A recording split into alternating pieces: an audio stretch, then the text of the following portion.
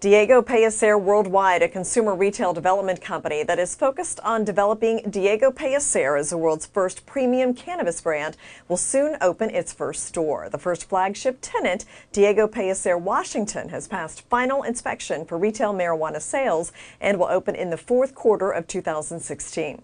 The flagship store will feature high-end cannabis products and accessories that include flower, waxes, and edibles, as well as state-of-the-art ancillary products like glassware, vaporizers, grinders, and torches.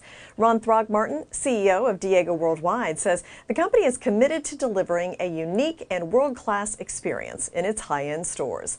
For more information about the Washington store and the company in general, visit the website diegopellicer.com.